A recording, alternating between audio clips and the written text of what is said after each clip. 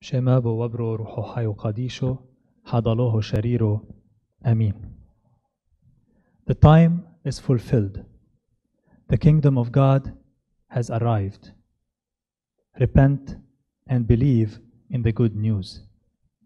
Follow me and I will make you fishers of people. Barchmor Abuna, Brichsafru. Good morning. Today we continue to move forward on this journey of the Sundays that follow the feast of the Epiphany, the baptism of our Lord. And we continue to contemplate on the beginning of Jesus' ministry and his call of the first disciples. In today's Gospel, according to Mark, we read two mission statements. The first is a mission statement of our Lord Jesus Christ. And the second is that of those who follow him, who follow our Lord Jesus. The mission of Jesus is clear. He comes to proclaim that the kingdom of God has arrived.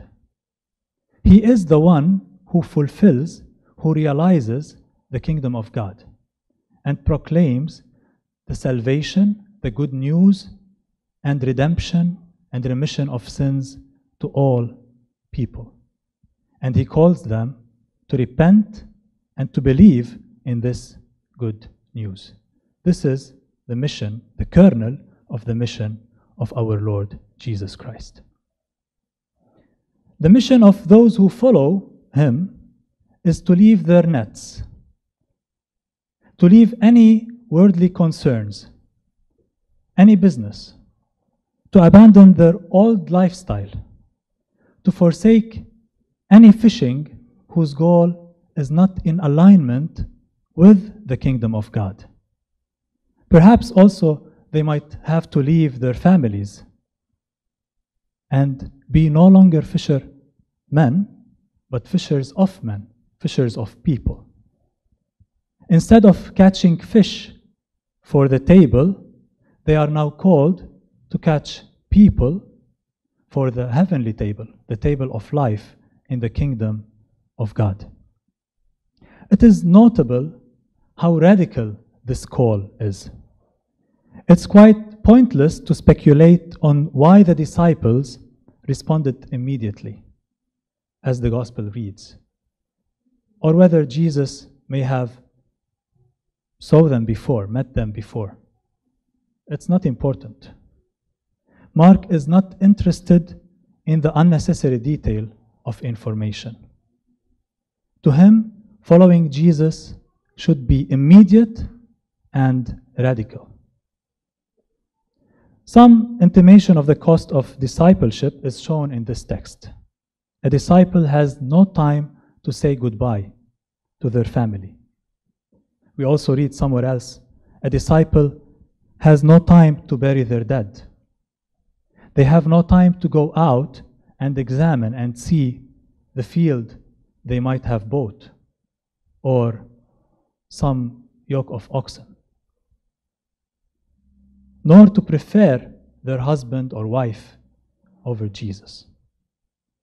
The center of the action is the person of Jesus. He is the one who calls, and he is the one who summons others to be his followers with a single authoritative word: follow me. And those who are summoned in this way obey him without hesitation. The call of Jesus is radical. Either we change our ways, our fishing target, the nets we are fixing, or we cannot become disciples and followers of Jesus.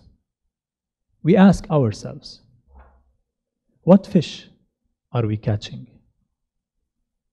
Money, power, perishing joys, desires?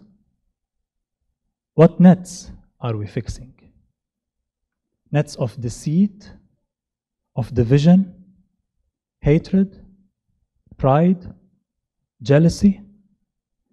Are we fixing nets to lay for others as traps? What nets are we fixing in our families?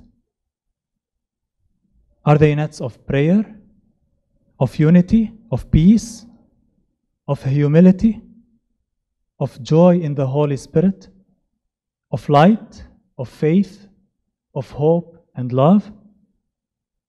How are we raising our children? We may be catching lots of money for our families, for the future of our children, for their stability and their security. Yet have we succeeded to catch or gain our children for the kingdom of God? Let no one deceive us. Here, on the holy altar, we have the greatest catch. All other things are added to us. Let us keep in mind the buts must be left out.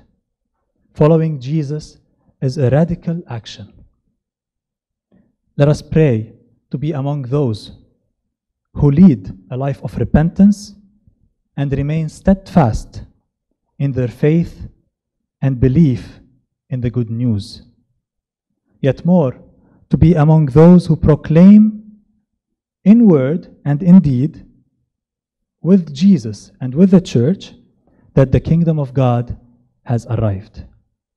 May our Lord grant us to be among those who recruit people for the kingdom and to be among those caught and gained for the kingdom, who sit around the table of life with our chief priest, our Lord Jesus Christ.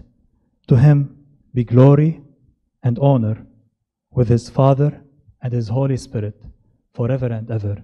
Amen. Baruch Moremon.